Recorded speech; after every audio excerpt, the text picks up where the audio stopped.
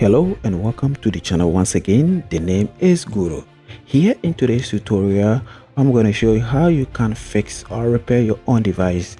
In this video, it's going to be a very quick and straightforward tutorial on how you can remove iCloud lock or iPhone lock to owner using this simple tool called the Mina A12 Activator. So in this tutorial, I'm going to show you all the basic steps that you need to follow along to get your device unlocked. So if you have the iPhone lock to owner device and you have no means to unlock, then you can follow along with my tutorial. So this tutorial is going to work on iPhone XR all the way to iPhone 13 Pro Max. So first thing first, you need a MacBook and to run this software called the Mina Activator, so the Mina A12 Activator. So here we do have the Mina A12 Activator being launched, and first thing first, you need to connect your device to your MacBook. So if you do not have MacBook, then check out my previous tutorial on how you can use Windows operating system to unlock your device. So first thing first, let's wait for our device to be detected, and since our device is being detected right over here, we need to check if our device is being supported by the Mina Activator. So let me hide this 3U2 pop-up and now click on activate device, and the first time clicking on activate device, you are going to receive a message or a pop-up message saying your device is being supported or not. So here you see our device is being supported, and it says we can proceed with the registration of our serial number with any reseller. So to get your serial number being registered, you need to head to this website. Open your browser and head to this website called Smart Unlock. So open your browser, type in, or the link also will be in this video description, so don't need to panic. I'll leave the link in this video description for you to click on it. If you do not have account on Smart Unlock, just click on create account and then sign in with your details, then later on come back and log in. So after logging in successfully, we are going to place order using Smart Unlock service.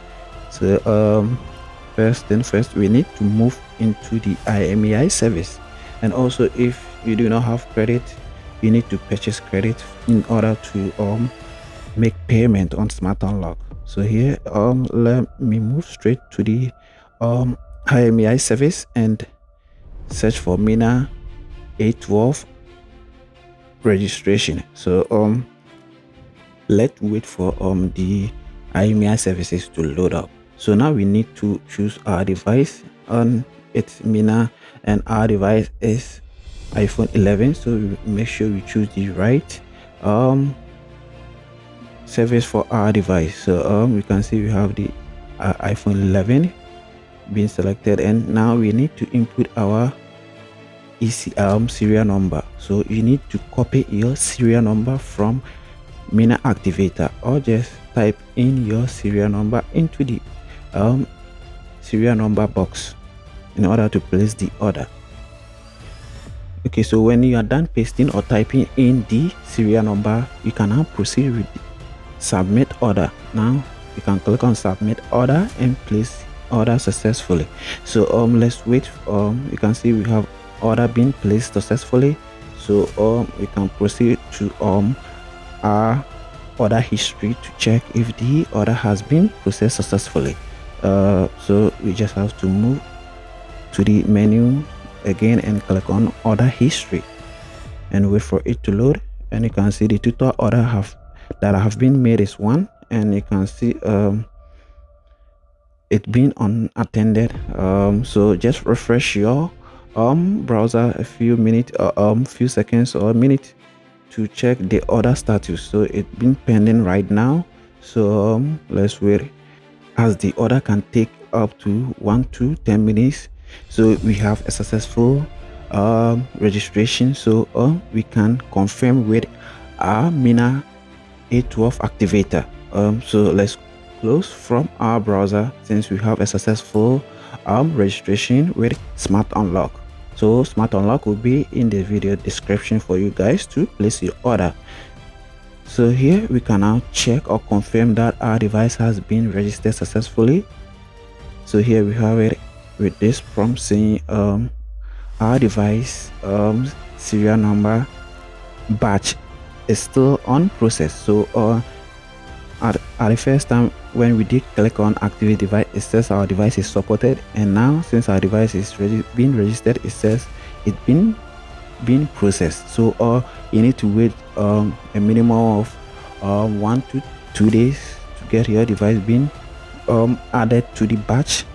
So you need to wait within this time frame to get your device being added to the batch registration. So you can confirm with the tool anytime you want to confirm if your device is being added. So my device has been added to the batch successfully, and you can get update on Smart Unlock Telegram channel. If batch registration is being done, you can get alert from Smart Unlock channel. So here I do know that the batch order is being done, so I can now proceed with the activation. So let's click on activate your device and wait. Do not touch your device when you do click on activate device. Do not touch your device until the process is being done, and you need to wait for the tool to finish, and do not unplug your device from the computer as well. Mina do not show any progress bar as it been run at the background. So you can see we have our device being boot springed. We need to wait for a device to turn on, and then we still not need to touch our device until we see a successful message prompting us that our device has been successfully been activated. So we have this prompt right over here. Let me zoom in. Says our device has been successfully been activated, and we should wait for our device to be rebooted. And since our device has been successfully bypassed, we can take in update through OTA, and the only limitation or the only thing we cannot do is to factory reset our device or restore our device. So we have our device being activated successfully with Mina A12 Activator. So here we can unplug our USB cable from the phone and then try a few things out. Okay, so after the bypass, you might ask, maybe can you make calls with your device? Yes, you can, and also access all iCloud services by signing in into or creating new Apple ID through settings, and also FaceTime and iMessage do works as well. So let's insert SIM card into the device, and first I did inserted a carrier that has no service, so I just have to insert new carrier that have service in order to able to show you that some calls do work. So let's try placing in a call by dialing the service center number, and you can see the call just go through. So after the bypass has been done successfully, you can make calls and receive calls. iMessage and iCloud sign in should work perfectly without any issue.